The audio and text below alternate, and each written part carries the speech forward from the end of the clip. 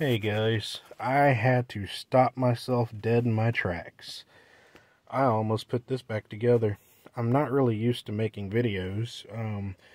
I don't know if I have a professional quality about my videos. Probably not. And that's absolutely fine, you know. I'm just a backwoods bayou boy that enjoys sharing what I do with you know, everyone that may need the help or may not. But as you can see right here, I've got a brown wire and a green wire running up through the fender well that goes into the engine bay. This is the plug for this mirror right here. And you've got the red wire is for the turn signal, and you've got the blue wire for the running lights. Now, I was following a video from another guy that uploaded about his mirrors. They looked identical to mine, but he was mentioning how he tied into the white wire for, I believe, the running lights or the turn signal. I don't remember exactly which one, but he did mention that he said your wires may be different. And he was not lying. My wires are definitely different. I'm guessing the white wire may be for the heat, because these do have defrost mode. There's the symbol, if it'll focus. Come on. Maybe I shouldn't have shoved my phone right into the mirror. That is so... I mean, it might look clear to you guys, but where'd it go? Ah, okay, let me hit it at an angle. Like I said, I don't really make a whole lot of videos of my personal life, I guess you could say. I make a lot of gaming videos. But anyway, I mentioned in my previous video that I didn't use self-tapping screws. So what I did is, as you can see, this black wire coming out of this loom here. I just got it tucked in here so it doesn't get pinched or wedged when I put the panel back on. I kind of stick it right there. As you can see, these two holes here for the little piece for the actual wires to be pressed into here. It's a little keeper, and then you plug it in about right there. But of course, with this being the XL model, it doesn't have any of that. The doors are all the same, but you know, you got bare bones here. But all I did was back this screw out. This is what I was talking about. That's part of the window regulation, or it's part of the window system. But anyway, all I did was back this out a couple turns, pull this washer back, slide the I slid the wire behind it, and then cranked it down enough to where it'll hold it. It's pinched, but it's not about to break.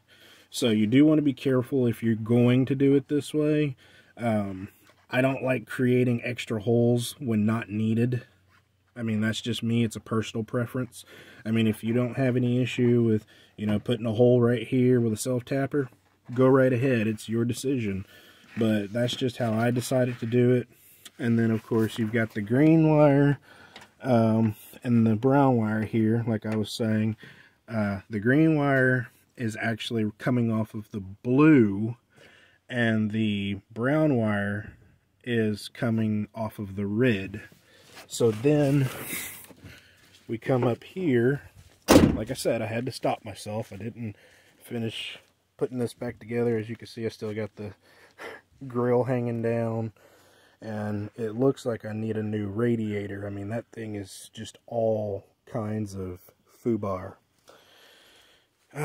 But anyway, let me get on my kneeling pad because I'm such an old man. So anyway, I probably shouldn't have wrapped this up before I could show you guys, but I can tell you, this outer wire right here that I'm wiggling, that's your ground. This center wire is for your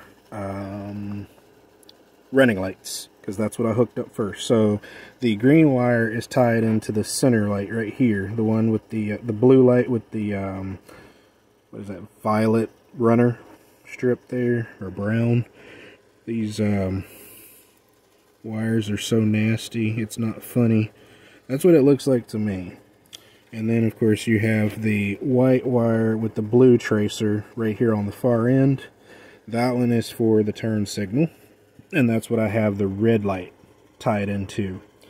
Here's some janky work I did earlier when I first got the truck. Of course, when this is a 2002, and they come with the plug for a 9007 bulb, and I upgraded to the 05 and up headlight housing, and those use the 9008 bulbs. So what I ended up doing was I just tied into the existing wires. You know, you've got your ground, your high beam, and your low beam. So I just tied into it. It's permanent now. I don't plan on going back to the old factory stall. No one likes it.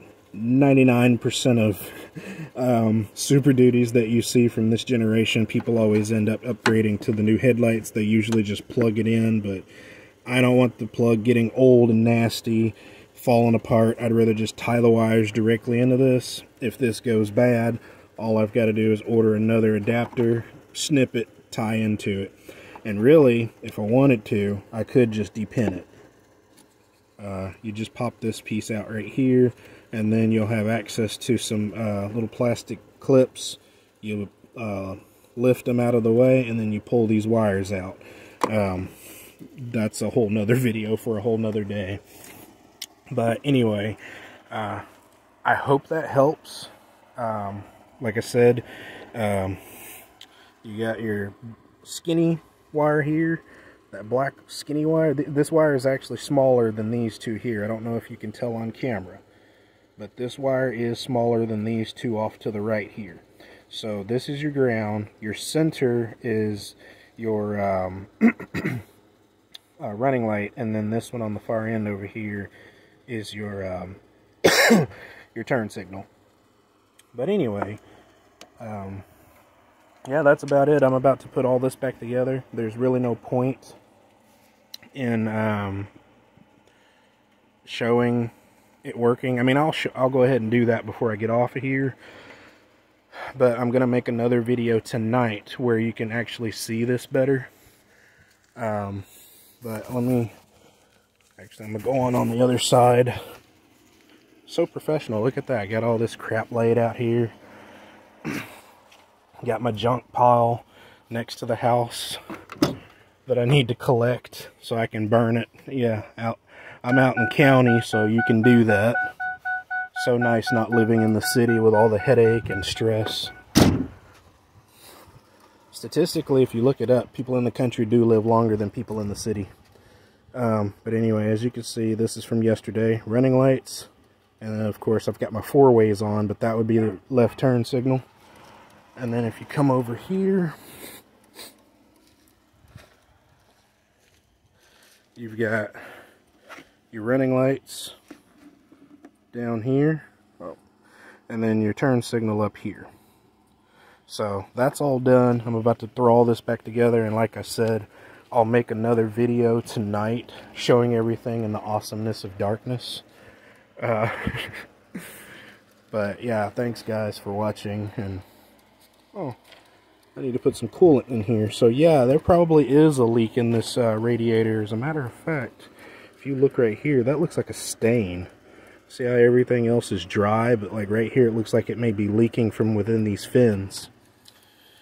I'll look further into that, but this isn't a radiator video. Thanks for watching, guys. Later.